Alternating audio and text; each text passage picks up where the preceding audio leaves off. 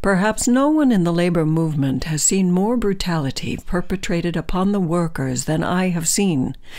I have seen them killed in industry, worn out and made old before their time, jailed and shot if they protested.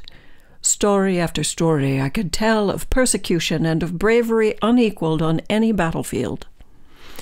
These early years saw the beginning of America's industrial life.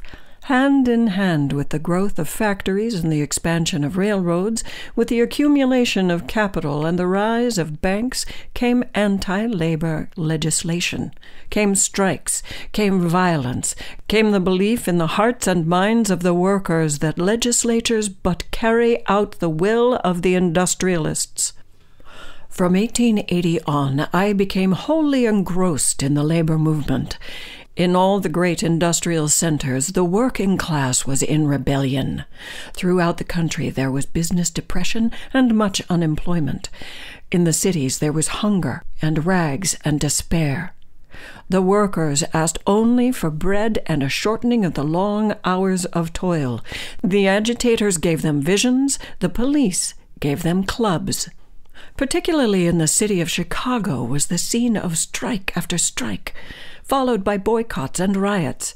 These strikes had been brutally suppressed by policemen's clubs and by hired gunmen. The grievance on the part of the workers was given no heed. The workers started an agitation for an 8-hour day.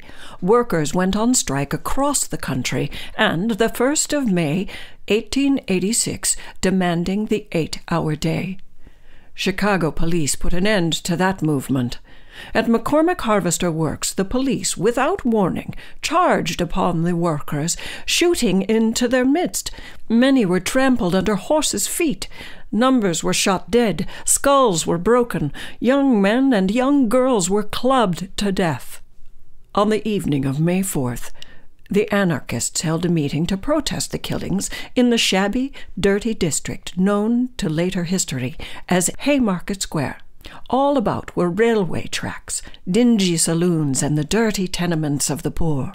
The meeting was being peacefully conducted. The chief of police sent mounted policemen in large numbers. While one of the anarchist speakers was addressing the crowd, a bomb exploded and a number of the police were killed. The city went insane, and the newspapers did everything to keep it like a madhouse. The workers' cry for justice was drowned in the shriek for revenge. Hundreds were arrested. The leaders in the 8-hour day movement were hanged. The Sunday following the executions, the funerals were held. Thousands of workers marched behind the black hearses, not because they were anarchists, but because they felt these men, whatever their theories, were martyrs to the workers' struggles. The procession wound through miles and miles of streets, densely packed with silent people. In the cemetery of Waldheim, the dead were buried, but with them was not buried their cause. The struggle for the 8-hour day, for more human conditions and relations, still lives on.